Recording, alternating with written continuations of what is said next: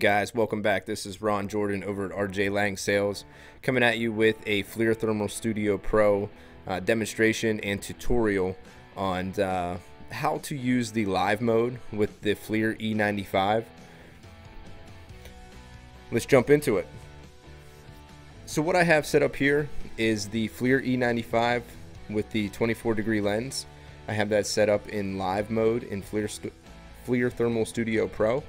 And how I've done that is I connected the C input with my computer. You can do it via USB as well. All of those cables come with your camera. Once you have it set up, you will see a little lightning bolt on here. You'll click the lightning bolt, it'll wait for camera, and then it'll connect. Once it's connected, you can just about do everything that you would in editing mode. One thing that I did notice is we are not able to create a delta in here, so that's something interesting that I have to get some clarification on. But what you can do, and where I've used this the most, is time-lapse studies on MCC cabinets, pad mount transformers, things like that, where things can stay open for a little while. The other one is mostly for demonstration purposes. I use this quite a bit in classroom settings to teach the principles of infrared radiation and what we're actually measuring here. This simple picture goes over a lot of the standard key terms like reflectivity, transmissivity, emissivity. All of that is pictured with these three simple targets. With that aluminum foil background wrapped around the box, that gives you your true reflective temperature. You got your cold water, your hot water, showing the difference in thermal capacity of those two, or not thermal capacity, but rather thermal radiation of those two, the intensity of one versus the other. And that's really what we're measuring here, is trying to figure out the infrared radiation intensity, and that's then dictated into a number, which is our temperature through that Stefan-Boltzmann law. So what that, in those three simple targets that you see there, that's really what we're getting at, is some profound introduction to FLIR infrared and infrared technology in general. To start recording, you go over here, click Start Recording Live Stream, and now you're recording.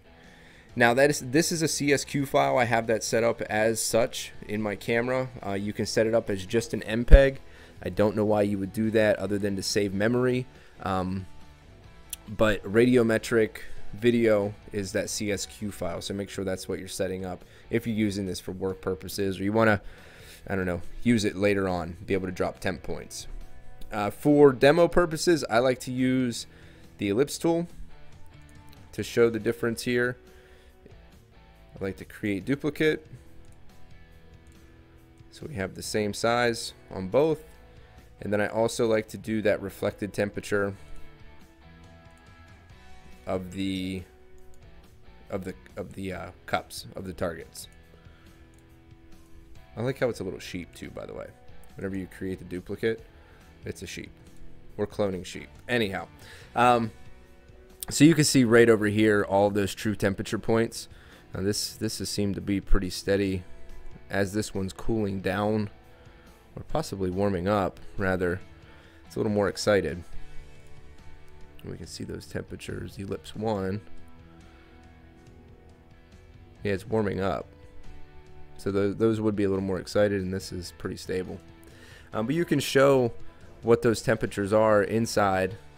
56.2, then the reflected temperature of box 1, 93. So your obvious influence is this hotter, more intense infrared radiation. But again, this is how you do your live mode. You set it up on the camera. You don't have to do anything in the camera other than turn it on and connect into it through the USB or the C input. You come in here. You can also, for demo purposes, I like to use brighter colors. Seems to make people happier. And you come down here, click record. You can drop some temp points. So just go here, add measurements. You can use our our awesome magic wand tool as well. Love that. Lots of different options, but for demo purposes, typically in the live mode, you're going to drop a couple boxes, show them the difference in temperature and how you can see that live on the right hand side. All right, guys, thanks a lot. Make sure you like, share, subscribe to the videos. Give us a like on LinkedIn, and subscribe to our YouTube channel for up-to-date information on FLIR cameras, how to use them, some simple tips and tricks, best practices, and then also how to use FLIR Thermal Studio Pro.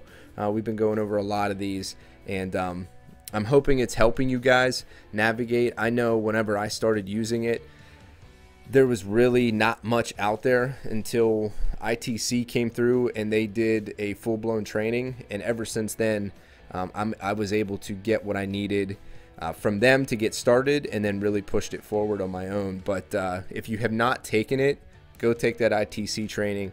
I'll link to the description, or I'll link to it in the description below. Check it out. It's quick. I mean, it's less than an hour, I believe. And if you're using FLIR Thermal Studio Pro, definitely jump on that. And check us out on langsales.com. We have our online store open, also tutorial videos on there, and also other companies that we represent at RJ Lang Sales. Thank you guys. Have a great day. Bye.